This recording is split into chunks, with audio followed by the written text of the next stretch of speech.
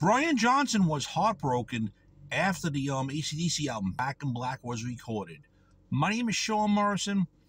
Very interesting article.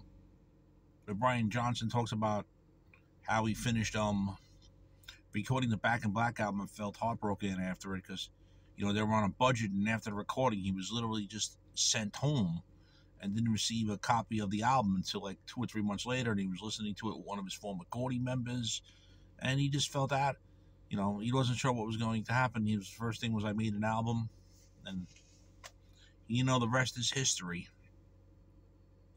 If you're not subscribed to the Sean Morrison YouTube channel, please click on the subscribe button. Everyone subscribed that watches the Sean Morrison YouTube videos, thank you very much for your continued love, honor, and support.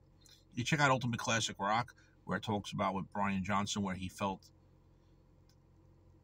how he felt after the recording of Back in Black, as Mr. Morrison did mention.